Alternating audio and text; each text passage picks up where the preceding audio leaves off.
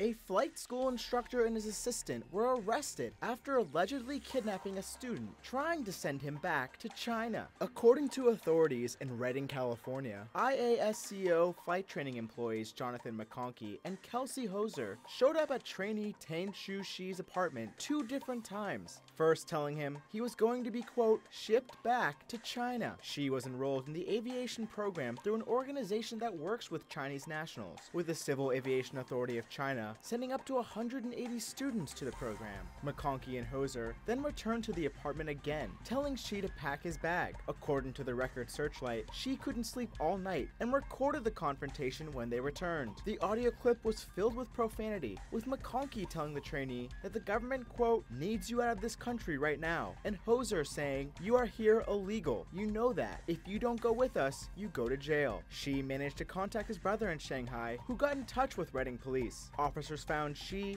McConkey, and Hoser at the Redding Municipal Airport, with police arresting the flight training employees on suspicion of conspiracy and kidnapping. Authorities called the incident bizarre and confusing, with Shi saying he was relieved when police arrived, saying, quote, at that moment, police is my Jesus.